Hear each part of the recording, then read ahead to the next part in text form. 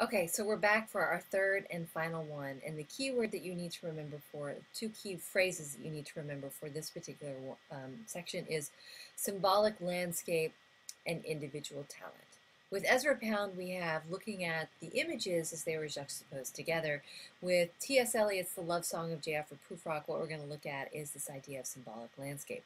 But before we do that, I'm going to give you a little bit of background on T.S. Eliot himself. And then I'm also going to ask you to pause the video and go listen to a reading of The Love Song of J. Alfred Prufrock. And you should listen to it all. The way that you get to that is by clicking on the other URL I put in your email. So T.S. Eliot, so we're starting on page 2287 of our anthology for T.S. Eliot. He was very similar to Samuel Taylor Coleridge, one of our romanticists, in that he was not only a poet, but he was also a literary critic. And T.S. Eliot was a very famous literary critic. He started this movement called New Criticism, which sparked a huge American movement. And it actually, what it requires you to do is never to look at the history of a particular poem or a text, but to consider the poem as its own contained packet. You don't even look at the intention of the author. He called that the intentional fallacy. He also dealt with this idea of the affective fallacy. You don't look at what the reader believes about the particular poem or the piece of work. You just continue reading the particular piece as it is presented to you as a whole. Okay, and I'll get to that in just a second. On page 2287, you have a whole introduction to T.S. Eliot, which is very helpful in the first instance to talk about his biography, but I want us to be careful that we don't get too deeply into biographies of our particular authors and poets, because then we get into the trap of equating whatever it is they're writing with the biography of the poet himself or herself, or in the case of Mrs. Dalloway, with Virginia Woolf herself. So let's just keep that in mind as we move forward.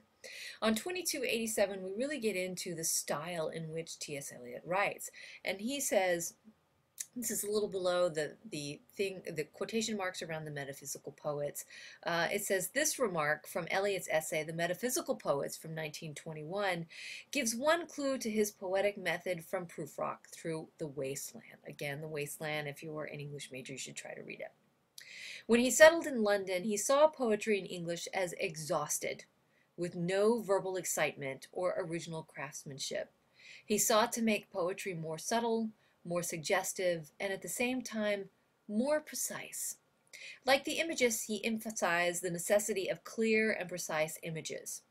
From the philosopher-poet T.E. Hume and from Pound, he learned to fear what was seen as romantic self-indulgence and vagueness, and to regard the poetic medium rather than the poet's personality as the important factor. So what I want you to get out of that particular point is that he's turning away from what he calls romantic self-indulgence and vagueness, and that he enjoys this idea of symbols and images. So when you're going to start to read The Love Song of J. Alfred Prufrock, I know you guys, you're looking for plot and narrative, things that you really enjoyed when you read something like The Rime of the Ancient Mariner. Or you guys really came alive when we discussed Oscar Wilde's play, because there was plot and there was narrative and there was irony in Wilde and humor that we didn't always get unless we started doing close reading of the words themselves. Well, T.S. Eliot wants us to do that with poetry, close reading. And this is a skill that everybody needs to learn before they get out of any humanities class, because it's going to help you with everything. So this is what T.S. Eliot wants to do with his own poem, Love Song of J. Alfred Prufrock. So let's continue on 2288. In that first full paragraph, it starts to give you an idea of who T.S. Eliot is as a poet. Eliot's real novelty and the cause of much bewilderment when his poems first appeared was his deliberate elimination of all merely connective and transitional passages. You're nodding your head right now. If you've read The Love Song of J. Alfred Prufrock, you're probably doing this. The hell does it mean? I can't tell. How does one stanza go into the next stanza? It doesn't, but it does. All right, we'll get to that in just a second.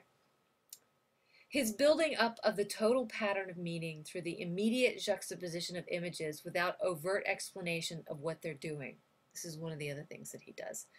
Together with his use of oblique references to other works of literature, some of them quite obscure to most readers of his time. So, literary allusions. That's why you get so many footnotes on his particular poems. So I hope you didn't ignore those completely when you're reading the love song of J. Alfred Prufrock, because there's a lot coming in, especially with the opening epitaph um, in Italian. How many of you speak Italian? I don't think anybody in the class speaks Italian. And remember, we had the Italians come up for us with the Italian Renaissance and Robert Browning. So this isn't the first time that we're seeing the cross-pollination with Europe. And remember, with Blast, we just had them, the people who are the vorticists, being a little insecure about the European movements. And so Italy's in Europe, just to remind you guys. And so now we start to see we've got all this cross-pollination of literature in one single poem. It's brilliant. You have to read it a couple of times, though, because who knows why women come and go talking of Michelangelo, or if you should roll your trousers up, or if you should eat a peach, or if you see mermaids. He takes the most blissful images that you could imagine and puts them against something that's very startling or stark, or uses a meter that's not consistent throughout any of them. He does use refrains over and over again in this particular poem, but it's called a love song, which is odd. It's not like an ode that we saw with truth is beauty, beauty is truth, that's all you need to know. That's melodic. We also had that moment in that poem, which one was it? Where unheard melodies are sweeter. So though Eliot is going to reject the Romantics, there's a lot of things coming from the Romantics back into Eliot. Not nature, not the symbolism of the poet hero, but we do have references to things that are quotidian. Eating a peach. Well, mermaid's not quotidian, but you guys know what I mean. Right? So J. Alfred Prufrock starts on 2289, and one of the things I want you to think about in the back of your head is, how is this similar or different from Lines Written a Few Miles Above Tintern Abbey? Or how is this different from The Lady of Shalott? Or how is this different from Sonnets from the Portuguese by Elizabeth Barrett Browning? Right? What I want you to do right now is just stop, pause, and I want you to listen to T.S. Eliot reading The Love Song of J. Alfred Prufrock. It's 8 minutes long, and then we'll come back.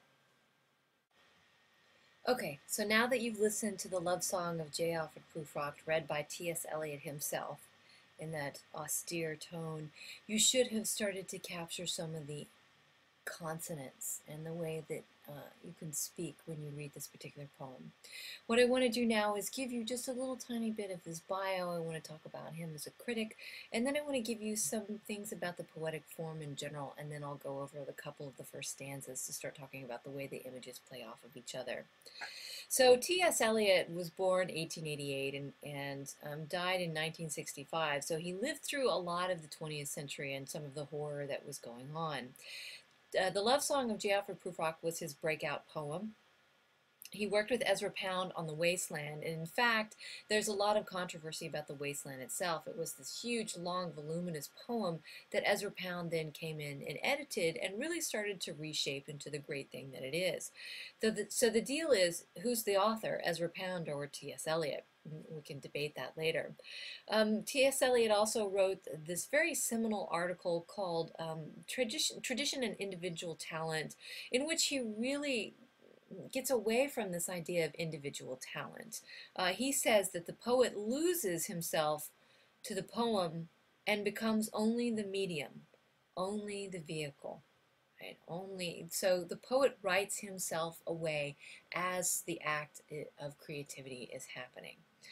This is very different from the way the other people have seen the creative genius, and I just want you guys to remember that as we move forward in the rest of the semester, because we won't see that again. There's not going to be the same kind of lauding of poetic and creative genius that we had in the 19th and the 18th century. So the Love Song of J. Alfred Prufrock was composed and published 1910 to 1911. It uses literary allusions, which means that it makes references to outside literary sources. It uses a melodic poetic form, very much like a lyrical ballad, but in a way that is so abrupt because it doesn't have the kind of narrative that a lyrical ballad does. And remember, lyrical ballads were what Wordsworth and Coleridge originally experimented with in 1798. A Love Song of J. Alfred Prufrock builds on dramatic monologues similar to Robert Browning. It breaks that unified voice by juxtapositions and transitions of images. It adds violent, disturbing imagery. You have to ask yourself why in particular a love song, because there's no lover and there's no beloved, right? There's no object of affection and there's no muse. It uses concrete images to suggest the abstract. It's lots of references and layering. All allusions end up being a conflict. Self-struggle is hopelessness. It also represents modern humanity. Think about what you just heard in terms of blast and what blast authors consider to be humanity. Everybody, a classless system. Very utopic.